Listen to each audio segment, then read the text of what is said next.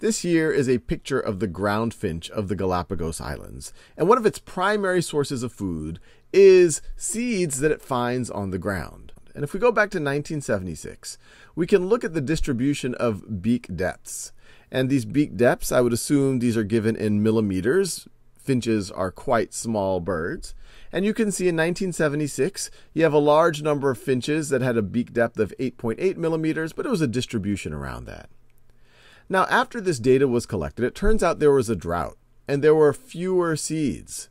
So the smaller seeds, which were easy to eat for all of these finches, would have been consumed quickly, and all that would have been left were the larger seeds, the ones that you need a larger beak in order to crack and get at the good stuff. So what do you think would have happened to the distribution of beak depths over the course of the next 2 years? Well, you might guess that the birds, the finches, that have larger beak depths are more likely to survive because they're more likely to be able to crack the larger seeds. And the finches that are more likely to survive are also more likely to reproduce and pass their large beak trait to their offspring. And that is indeed what scientists observed. As we go from 1976 to 1978, the distribution has shifted a pretty good bit to the right. Now the most common beak depth is 9.8.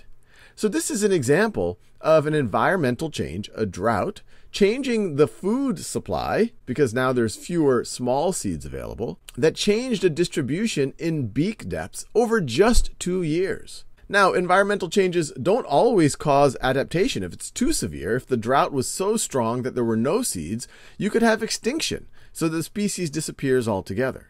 But here we have an example that in just 2 years, a species was actually able to adapt a pretty good bit. Now, no individual member of the species knew to somehow grow their beak.